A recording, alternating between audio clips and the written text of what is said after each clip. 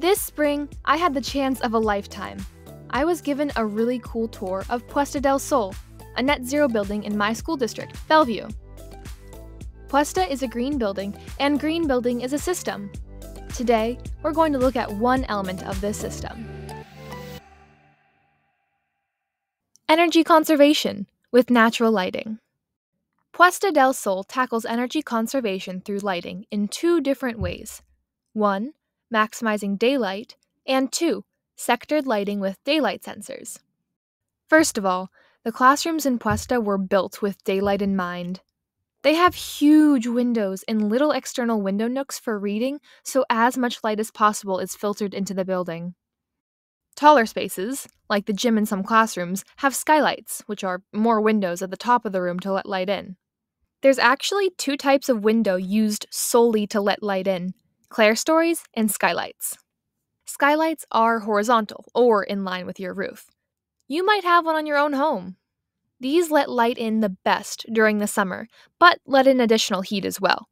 They're easier to implement, but less energy efficient than clerestories. Clerestories are vertical, like normal windows, but are located above the roof to let in extra light. These are the most efficient at letting in light during winter months, but are harder to design for in a green building. All of these windows and bright spaces weren't a coincidence. The architects and engineers purposely designed a building that takes advantage of daylight. This means everything from the placement of the building on the lot, to the height and shape of the ceilings, and the available roof space was intentional. With plenty of natural light filtering into the building, Puesta doesn't need all of its lights on. This strategy alone would conserve energy, but this next one maximizes energy savings.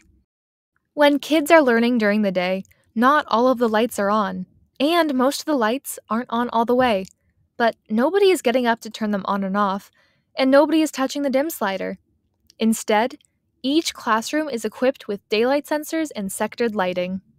A sensor in the ceiling connected to a string of lights identifies how much natural light that area of the room is receiving. The brain then dims the lights in that sector accordingly. Generally, the farther the light is from the window, the brighter the light gets. Not only does this keep the lighting comfortable and even for the humans in the room, but it saves energy for the building. Daylight sensing is a great way to be more sustainable, but it only works if students and staff members allow the building to dim and turn off lights. If the lights are manually turned on, it kinda defeats the purpose. Today, we looked at one small part of green building, but Puesta isn't alone.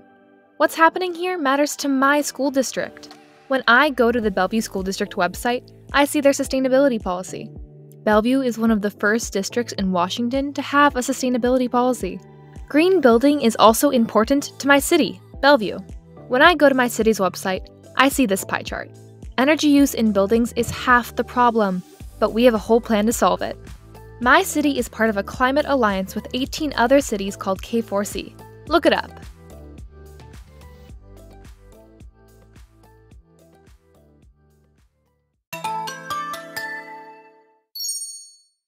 It's fun fact time.